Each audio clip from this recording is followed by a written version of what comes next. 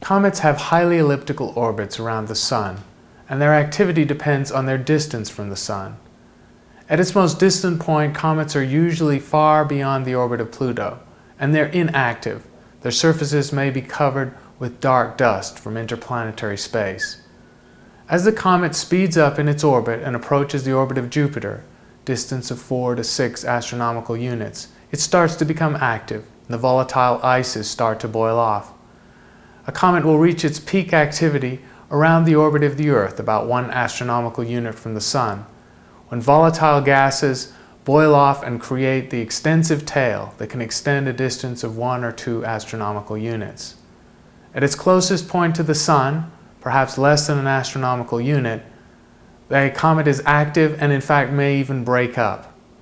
As it passes by the Sun and begins to slow down, it becomes less active. The tail, still pointing away from the Sun, recedes until, once again beyond the orbit of Jupiter, the comet becomes inactive, for the bulk of its orbit spent far beyond the distance of Pluto.